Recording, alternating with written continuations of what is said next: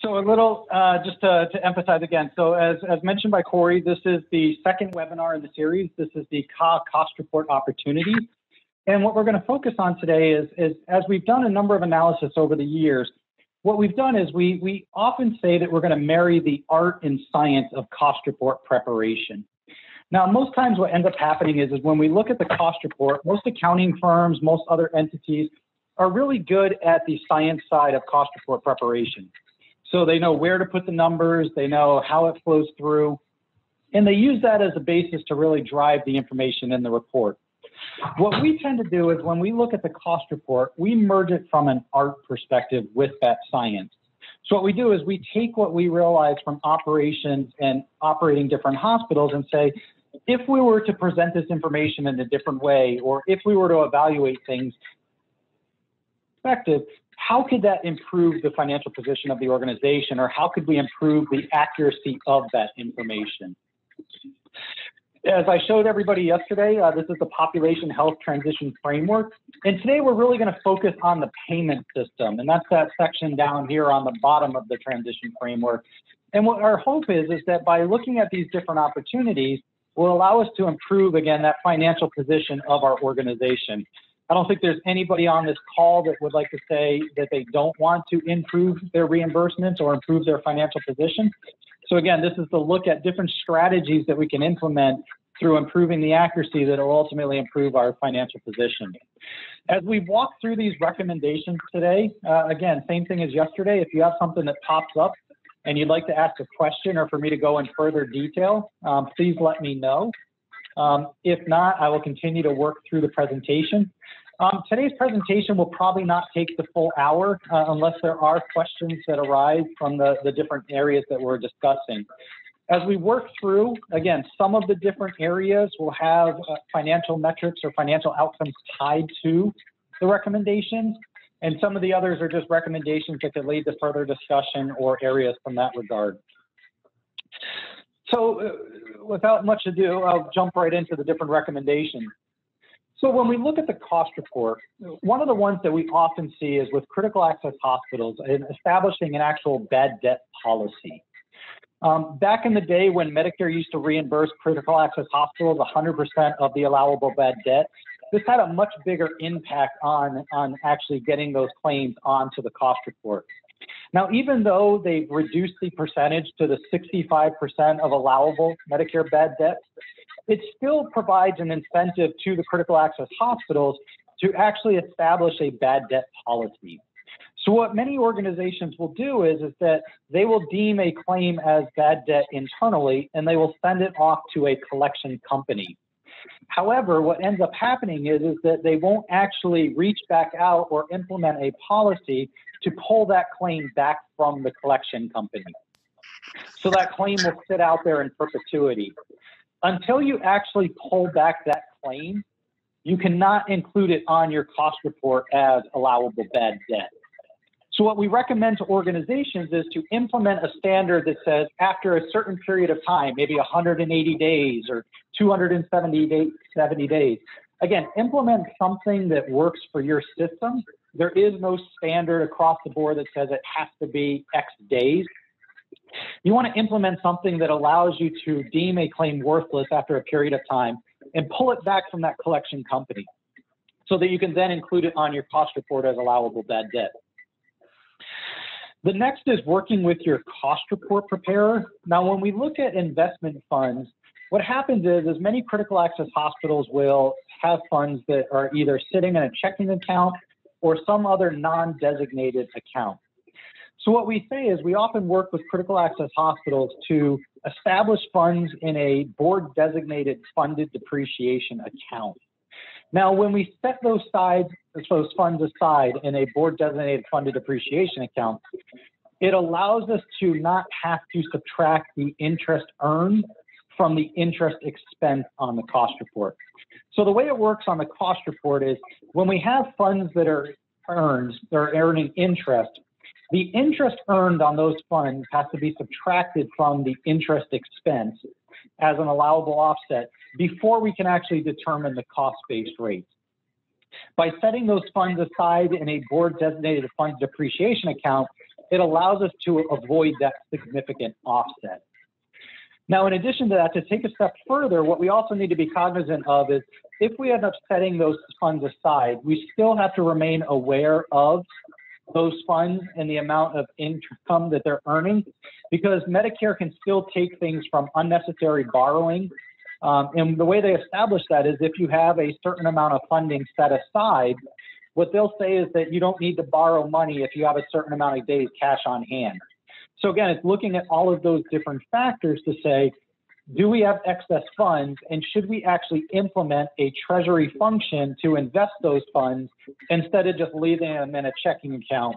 And then again, establishing them as board designated so we don't get that offset on the cost report. The next goes more into the step down of overhead costs. So the way the cost report works is especially for medical records, is medical record cost is stepped down to all of the different departments that have some type of medical record allocation to it. Meaning that any service that uses medical records or has medical record functions performed for that department will get some corresponding medical record cost allocated to it. So when we look at those different departments, what ends up happening is the most common methodology for medical records allocation is based on gross charges. And what ends up happening is that when we use gross charges to allocate medical records costs, we tend to over allocate costs to departments that have a lower amount of time to actually provide or perform those medical records services. So to put an example, if we look at a laboratory department versus the inpatient unit, it takes significantly more time to actually code an inpatient claim than it does for lab claims. However, when we use gross charges, because we mark up our laboratory costs or our laboratory charges significantly more than inpatient, we tend to over allocate the medical records costs to departments such as laboratory or diagnostic imaging and away from departments like med-surg, our inpatient unit. So what we recommend is working with our cost report preparer and actually implementing a time study so that we appropriately allocate costs based on the departments that actually utilize those services. Now, if we have a couple different coders, there's different ways we can actually allocate that cost. If we have a couple different coders and one is dedicated 100% to inpatient and the other coder is 100% to outpatient services, you could directly allocate 50% of that cost for that coder to the inpatient unit, and then the other coder you would actually divide out based on the step down with the time studies over those different departments. So again, the goal of this is to increase accuracy, and by increasing accuracy in this perspective, we can actually pass on a greater amount of cost to the inpatient unit, which has a higher cost-based percentage than many of our outpatient departments. The next area is the worksheet E, Part B. And as we talk to many CFOs across the country, it's interesting to have a conversation around the amount of cost that's passed on to Medicare beneficiaries through the way the cost report works on the step down and then also the application of the co-insurance. So the way it works for the Medicare on the outpatient side is Medicare takes 20% of the charges, so the hospital charges, and passes that on to the beneficiary in the way of co-insurance. So what ends up happening is as our hospitals continue to increase charges across the board, it continues to increase the amount or the proportion of cost passed on to the beneficiaries. When Greg and I, my colleague Greg Wolf and I looked at this a year ago, in 2019, we found out that there were actually roughly 20 hospitals that passed on 100% of the outpatient cost to the beneficiaries in the way of co-insurance. And that's because their charges were so much higher than the cost that they were passing on that proportion to those patients. So what we tend to flag is when we're looking at this, and you can pull the information right up on the worksheet E Part B, we tend to flag anything where greater than 40% of the cost of care is passed on to the beneficiaries in the way of co-insurance. I used an example. Iowa is actually a pretty good job of setting their charges. They had only passed on 35% of their costs. I tend to not use the state that we're actually presenting to just for keep it a little bit separate. And then a lot of times organizations will like to discuss how we actually derive the information, but then also why it's so high. And to put in a different perspective, I was talking to a CFO recently, and their organization's policy was actually to be a low-cost provider to their beneficiaries. When we actually pulled open their cost report, we found out that they were passing on 90% of the cost of care to their beneficiaries through the way of coinsurance. And when we think about the goal of actually being a low-cost provider, if we're passing on 90% of the cost of care to the beneficiary, we are not a low-cost provider from that perspective. And again, because of how the cost from a coinsurance perspective is passed on to patients, as we continue to increase our charges, we continue to increase the cost to those beneficiaries, but we also increase the likelihood that those patients will start to seek out alternatives in less expensive services for actually getting their care delivery in the future. If we evaluate our ChargeMaster increases each year and compare that to our cost increases, as a general statement, any year where our charges are increasing at a greater percentage than our cost means that we will continue to pass on a greater proportion of cost to the beneficiaries through the way of that coinsurance. Now, again, this is not saying to automatically cut our cost or cut our charges.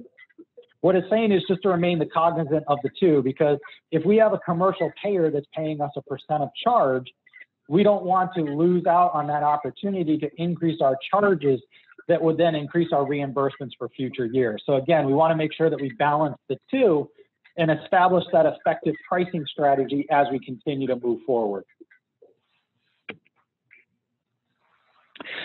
The next area we're going to talk about is the allocation of square footage. So the way it works on the cost report is most of the depreciation for the facility and all of the things affixed to that are stepped down on the cost report based on the square footage allocated to each department. Now we carve out certain equipment, and that's stepped down either based on direct depreciation or the actual department used. However, the cost of the facility itself is stepped down based on the depreciation and the square footage allocated. So what ends up happening is that we tend to flag any hospital where there is not at least 300 square feet allocated for each inpatient bed. The reason why we use 300 square feet is when we assume not just that the room itself goes into the factor, however, all of the hallways, the nurses' stations, any rooms that are dedicated solely to the inpatient unit, all of those different areas should go into the med-surg department calculation. Generally, the only time we will see the square footage lower than 300 square feet per is if you're running dual beds per room. However, as those continue to decline, especially in the environment of COVID, we generally like to see at least 300 square feet per bed allocated to the med-surg department. And again, the reason why we're looking at this is one is to make it more accurate, but again, because our med-surg departments are often 70, 80% cost-based, by appropriately allocating the information between the different departments allows us to get a higher level of reimbursement from Medicare based on that accuracy. So again, we're not saying to overstate the information. What we're saying is to ensure that information is accurate, and through that accuracy will improve the financial performance of the organization. The next area we're going to talk about is the ED time studies. Every organization that runs an emergency department needs to track the amount of time that's allocated between the professional component and the standby component. The reason why we need to do this is because under a critical access hospital, we are allowed to include the cost associated with standby time for providers as an allowable expense on the cost report. However, we need to carve out all of the time that's allocated for the professional component. What ends up happening, though, is most critical access hospitals will either use the EHR to directly track, or they will have some type of person that tracks when the physician comes into the emergency room and leaves the emergency room.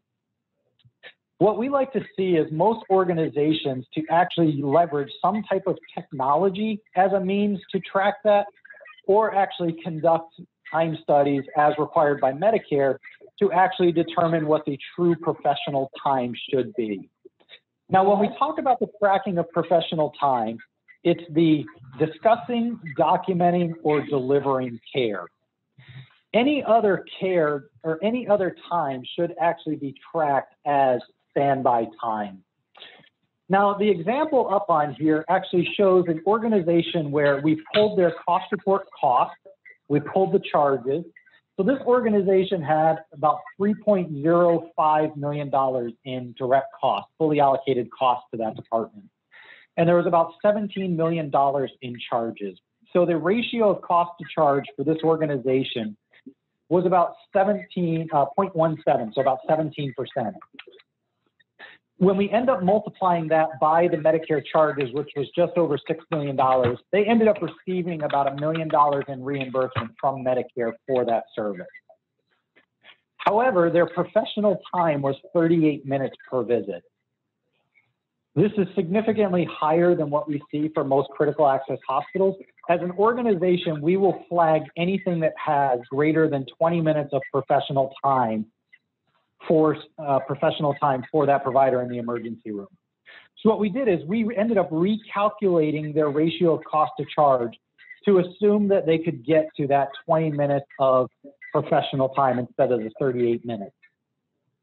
So by reducing that down to that 20 minutes, we were able to add roughly $450,000 back onto the cost report. Now, the total charges remained exactly the same, so that remained at that $17.2 million. But if we look, the ratio of cost to charge actually increased from the 17.6% up to 20.2%. And what that means is that we're going to actually get a greater percentage of the Medicare charges in the way of reimbursement. So by them getting to that 20-minute threshold, would have increased their reimbursements just from Medicare by $156,000. I'm sure everybody on the phone right now could use an additional $156,000. When we end up looking at that further, the companies or the hospitals that are actually leveraging technology to track this are actually at a best practice 15 minutes per visit as an average of professional time. So what this would have allowed us to do is if we could have actually got down to 15 minutes, would have allowed us to add on roughly another $110,000 in cost, which would have been then flown through the cost report and increased our reimbursements by another $35,000, $40,000. So again, this is one where it's directly relevant and the accuracy of information plays a direct role in the level of reimbursements that we get. So time studies is very important for our critical access hospitals, especially within our emergency department. Now, when we end up looking at this, the scenario up here is for if we end up employing the providers. There's also different opportunities if we end up creating professional service agreements with physician groups, where we can actually include a greater portion of the cost as an allowable expense, so long as we're doing reconciliation at the end of the year to ensure that there's a reasonableness for the cost that's actually included on the cost report. So again, it's looking at all of those different opportunities to ensure that we're optimizing our reimbursement. The next one is around the track Part A time for physicians. Now, when we look at this, this is a partial carryover from the prior one. However, what we want to look at is any of our physicians that are providing professional services, we need to carve out their corresponding costs from the cost report before they actually step down and determine those cost-based rates. However, when we have physicians or other providers that are performing medical directorships or chief of staff functions or other administrative type work, that cost can actually remain on the cost report as an allowable expense. So again, it's tracking our providers and ensuring that we're only removing the cost that must be removed and allowing us to keep on the cost that allows us to continue to get that cost-based reimbursement. The next area is around our ratio of cost to charges. So what we tend to look at is with our ratio of cost to charges is, again, tying back to that 40% threshold with the worksheet E Part B on the passing on of costs. We always look at the ratio of cost to charges. And what we want to do is we want to make sure that the charge structure for each individual department at least is high enough to cover the cost of the department, but then also not so high that we're ending up only getting 10 cents on the dollar for the services that we're providing. So again, it's making sure that as we establish that defensible pricing strategy, that the pricing methodology allows us to receive an adequate level of reimbursement, but does not mark up those charges too high or not too low to actually offset from that perspective. So again, it's a fine line to stay between. But again, what we want to do is we want to make sure that as we're establishing that pricing structure, that we take into account the overall RCCs of each of the departments and the actual services that we're providing. Any questions thus far for the first 2 pages before we keep going? I know sometimes people tend to fall asleep during cost report presentations, but I figured I'd afford the opportunity.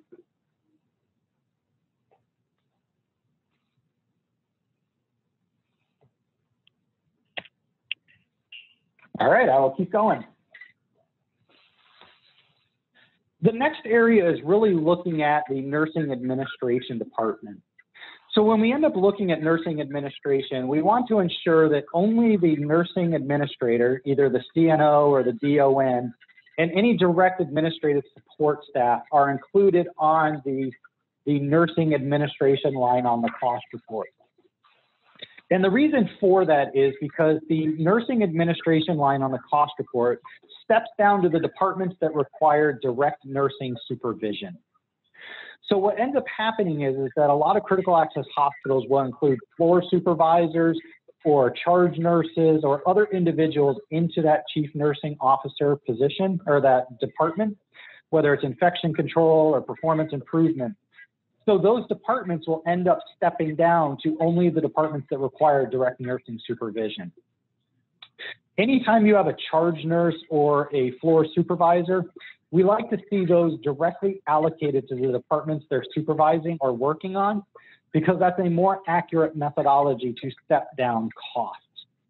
When we think about the allocation of cost, Medicare really looks at it from 3 different perspectives. You have direct allocation, functional allocation, and the pooled methodology. The direct allocation is the first way and preferred way. Anytime we can directly allocate costs to a department or to a service line, we want to do that because that's the most accurate way to actually assign costs to that department. The next area is the functional. And if we cannot allocate costs through a direct, we want to use the functional methodology. Through the functional methodology, we'll actually step down costs based on the utilization by that department. So say laundry. Based on the laundry actually used within a hospital, we can use the functional methodology to actually step down that cost to each of the individual departments for that department. Now, when we look at nursing administration, that uses that functional methodologies to step down costs. Because it aligns based on direct nursing supervision, we can align that cost based on a functional alignment to those different departments. The last area is really a pooled methodology. And this is the one that we use when one of the other 2 methodologies cannot be determined or used to step down costs. Under the pooled methodology, we will consolidate that remaining cost, and then we will step down that to the different departments, whether it's based on gross expenses or some other methodology based on the pooling of that cost. But again, it's the least preferred methodology by Medicare. However, in some circumstances, we cannot align that cost in any other way except for a pooled methodology. So again, when we look at that nursing administration, because we can use the functional methodology to apply that cost, we want to ensure that only the nursing administrator and any direct support staff are included in that position. Any of those other positions we would want to include in either administrative in general, like if it's infection control, or if it's a charge nurse, we'd want to include that on Med-Surg, or wherever else they could be allocated to. The next area we're going to talk about is interim cost reports. When we look at interim cost reports, they provide an organization with an opportunity first to either accrue a due from or a due to Medicare based on the changes in expenses and revenue and volume throughout that year. So because we're a critical access hospital, when we end up filing our cost report at the end of the fiscal year, there's always a reconciliation process. So what ends up happening is that once we process that cost report, Medicare will look at that cost report at the end of the year and say, based on the expenses and the volumes that you had that drove the charges, you should have received X dollars. And throughout the year, they were paying you on that prior year's cost report. So in those situations, if they ended up overpaying you, Medicare is going to try and recoup that money. And if they underpaid you, Medicare is going to provide you that money as a reconciliation payment. So when we end up looking at that, we want to establish an actual internal threshold so that if we end up showing a due from Medicare, and I just said $500,000, however, this is something we want to establish internally. If we have a significant due from Medicare, we want to establish a process where we actually file that interim cost report with Medicare so that we can update our rate. And the reason for it has that reconciliation process. However, as Medicare Advantage plans continue to grow, there is no reconciliation process for the Medicare Advantage plans.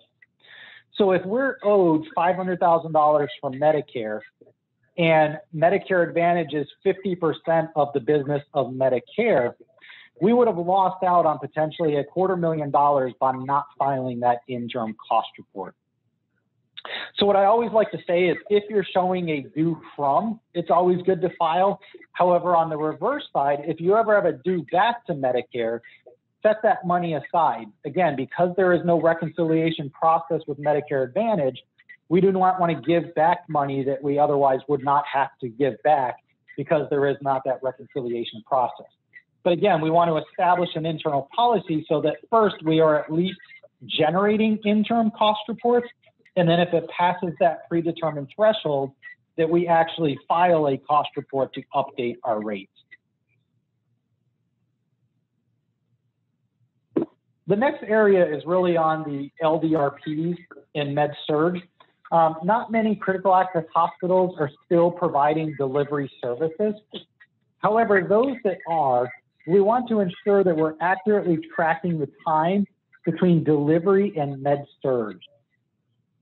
So what ends up happening is a lot of times organizations will carve out all of the square footage associated with the LDRP.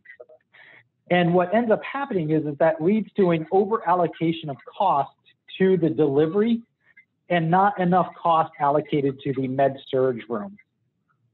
So the way Medicare has defined it is only the time when a patient is actively in delivery is that considered the LDRP. Once the baby is born, that time actually becomes Med-Surg or the room allocation. And the cost associated with that room should then again be allocated to Med-Surg. So again, this is another one where the importance of a time study to keep track of the time for allocation between delivery and Med-Surg can impact the reimbursements received as an organization. The next is really looking at departments with low charges. So again, as we talk about the RCCs for each individual department, we also want to evaluate each department from an ROI perspective. So realizing that for Medicare, the best we're ever going to do is cost-based reimbursement. The only chance that we have to make margin as a critical access hospital is from non-cost-based payers. So as we establish these different departments and look at creating them, we want to ensure that we're generating enough business from non-cost-based payers to actually turn a positive margin for that department. And what we've often seen is that, say for a department, maybe radiology, Maybe the cost-based rate is $1,000 a visit for a CT scan. However, our commercial payers are only paying us $200. That means we're losing $800 relative to cost for that service. Now, I'm not saying that we should get rid of radiology by any means, but what I'm saying is to use it as a basis to start to engage in those conversations, but then also using it to dictate how we are actually going to drive volumes and marketing efforts across the hospital, realizing that our goal as a critical access hospital should be, from a cost-based perspective, is to continue to push volumes to a point where we're actually getting greater reimbursements from non-cost-based payers than from cost-based payers. And that's how we can continue to improve our bottom line as an organization. The next area we're going to talk about is the allocation of actual costs and looking at where the patients are assigned on the cost report. So when we end up operating a swing bed program, there's two lines on the cost report on worksheet F3-1 that we assign patients. Line 5 is where we include all of our Medicare and Medicare Advantage days. And any Medicaid, non-Medicare Advantage, so any of our commercial, workers' comp, any other patient day should go on line 6 on the cost report on that S3-1. Now, the reason why this is important is if we report non-Medicare Advantage days that are swing bed days on line 5, those days go into actually determining our cost-based rate. Medicare. So what Medicare says is that if you take any swing bed patient that is not Medicare or non-Medicare Advantage, we are only going to carve out what's your nursing facility rate and use that to subtract costs off the cost report. But then we're also going to remove those days from the cost report before determining your routine rate. So when we end up including those days onto your cost report, it ends up over allocating the number of days and then ends up diluting down your routine rate. So when we look at this up on the screen, if we look at this hospital, they had about $4.8 million in routine costs. And they had about $90,000 in a NF carve-out. Again, those are all those swing bed NF days. So the total cost was about $4.6 million. And they had 4,700 days. So their routine rate was $990 per patient day. And you multiply that by the 3,777 days, and they received $3.7 million in reimbursement. And now, if this organization had put the days on the appropriate line, those days on the line 6 instead of 5, we can see that under the proposed, the inpatient routine cost remained exactly the same. However, the NF carve-out rate went up by almost $14,000. And again, the reason why it went up is we multiplied those 107 days that were stated on the wrong line by that NF carve-out rate, which then increased the NF carve-out. So their total cost dropped to $4.6 million. So it only came down that $14,000. However, we pulled out the 107 days. So when we look at their routine rate, the routine rate went from that $990 up to $1,010. So they had a $20 increase in the routine rate. Now the Medicare Advantage days and the Medicare days remained exactly the same. But again, you're getting that 3,700 days times the $20 per visit. And that's how the routine rate ended up driving the increase in reimbursements by roughly the $75,000. So again, this is looking at those as an opportunity to improve the financial position of the organization by ensuring that the information is accurate. So a lot of times what ends up happening is a cost report preparer will get a file from the hospital that will include a consolidation of patient days. We want to ensure that we track that information appropriately so that when we give them that information, we're not wrongly reporting information on a line that ends up either reducing or overstating the reimbursement that we should receive as an organization. The next area that we're going to talk about is really on the consolidation of cost reports for rural health clinics. Now, I know there's a number of hospitals in Oklahoma that are actually increasing the number of rural health clinics that they have. When we operate multiple rural health clinics, we have the opportunity to consolidate those cost reports for cost report purposes. Now, I want to emphasize that each clinic, you still have to meet all of the RHC requirements. So from a surveying perspective and a management perspective, you have to operate them all as distinct RHCs and meet those requirements. However, from a cost report perspective, we're able to file a single set of M schedules for the combined clinics instead of filing a separate set of M schedules for each of the clinics. So when we look at the example up here, this hospital system had 7 rural health clinics. However, they chose to file each of those RHCs on a separate cost report. If they had sought and received approval from the FI to actually consolidate those cost reports, it would have increased their reimbursement by about $260,000. So in this situation, they would have actually gotten $260,000 more to do less paperwork. So not bad from that perspective. And the reason why the consolidation of cost reports can end up benefiting hospitals and systems that operate multiple RHCs is when we file a single cost report for the consolidated RHCs, we end up merging the fully allocated costs, the visits, and the Medicare visits. So what we do is we remove the pricing and the cost variability between the different clinics and create a consolidated rate. Another benefit of consolidating the clinics is that if we have certain practices or clinics that are not meeting the minimum productivity threshold,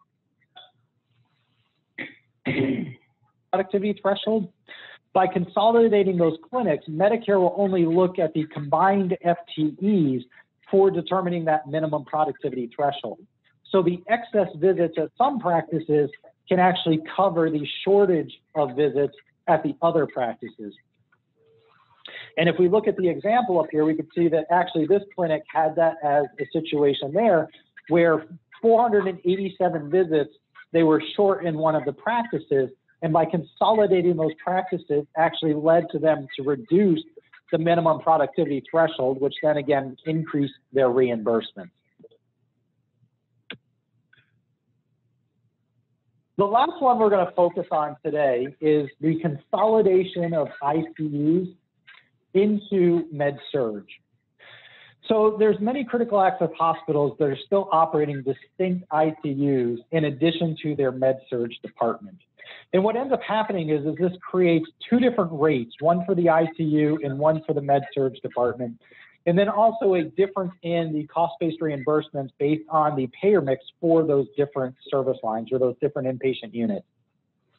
So when we look at what's provided, this organization was running a distinct med-surg and a distinct ICU.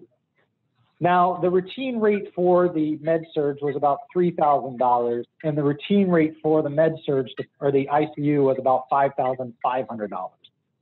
And they received $6 million roughly from the med-surg and $1.3 million from the ICU. So a total reimbursement of about $7.2 million. If they were to actually combine those 2 units into a single med-surg unit with a progressive unit that could have actually handled the patient, they would have combined the costs for those 2 different areas.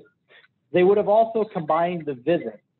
So what we see is by increasing those units and actually combining them together, you end up merging the cost of that ICU under the med-surg department and create a single combined cost. And you divide the visits and then multiply across the Medicare. So by doing that, what ended up happening is if this organization actually merged them, their reimbursements would have gone up by about $37,000. Again, by merging them. And the difference between this organization was because the 2 units had a different payer mix. So by merging the 2 together allowed them to actually increase the reimbursement by blending that payer mix together. Now, I don't want to say that this works 100% of the time. There are situations or circumstances where it is better to maintain a separate unit if you can maintain the volume or you have patients that are actually requiring that higher level of care.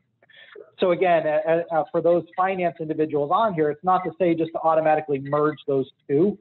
This is one where you'd want to have a conversation with your nursing staff to ensure that merging them actually allows you to meet an effective level of care, but then provide care to the patient at the level they need from that perspective.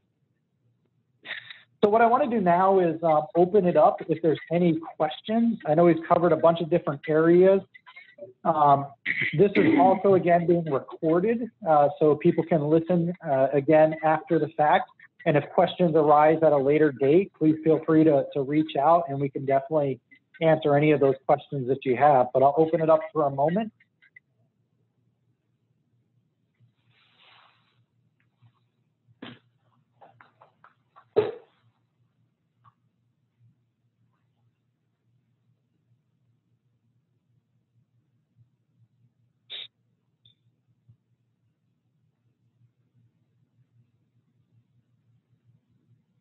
Okay.